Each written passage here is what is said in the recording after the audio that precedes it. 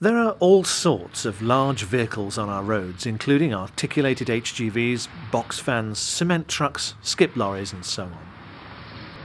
More than 25 cyclists are killed every year in crashes involving HGVs. That's about 1 in 5 of all cyclists who die in road accidents. The aim of this video is to raise awareness of this problem and particularly the dangers of riding along the near side of large vehicles.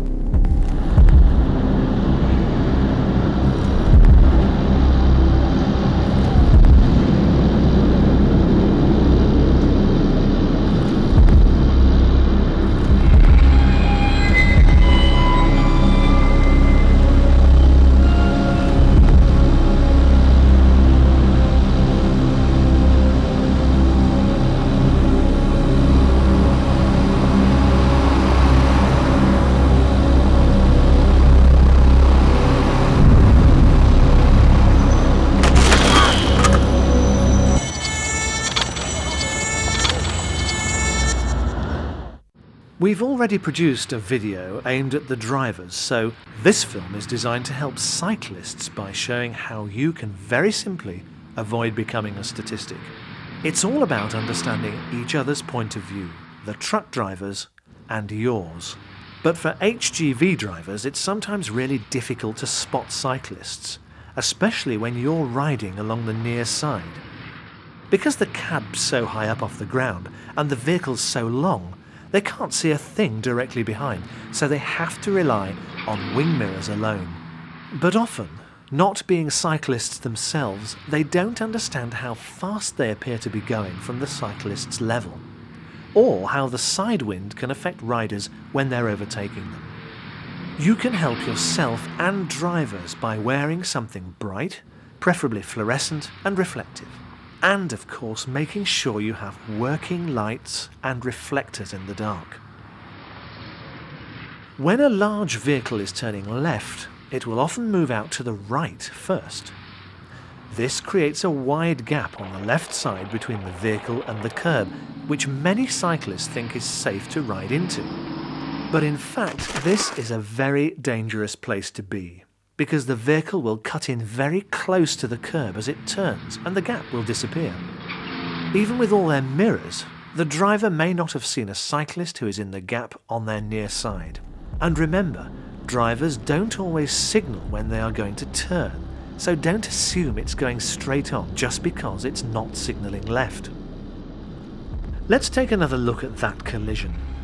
As the HGV came to a stop at the junction, the cyclist didn't hang back, but rode along the near side of the vehicle and the curb. The worst possible place. Why?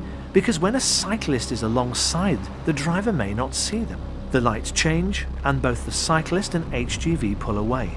In an instant, it's all over. The cyclist has no escape route, is squeezed against the curb and topples over. Let's look at how that cyclist could have avoided this collision. Here's the HGV pulling up at the lights. Here's the cyclist coming up behind the lorry.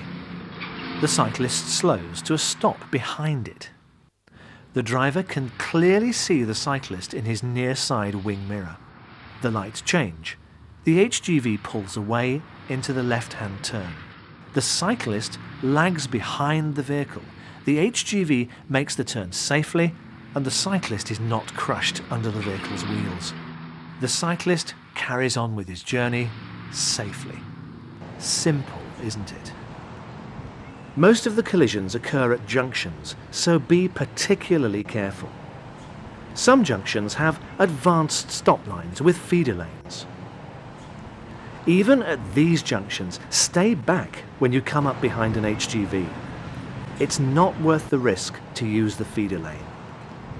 It's not possible for cyclists and large vehicles to avoid each other completely on our roads, so it's essential that both groups are aware of each other and behave considerately.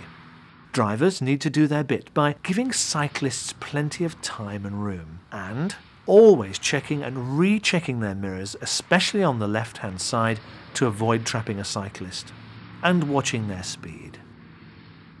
Cyclists need to do their bit, so think ahead, Anticipate drivers' actions. Ride well clear of the curb. Make yourself visible. Get yourself some bright clothing and always use lights and reflectors in the dark. Give good, clear signals. And above all, stay safe, stay back.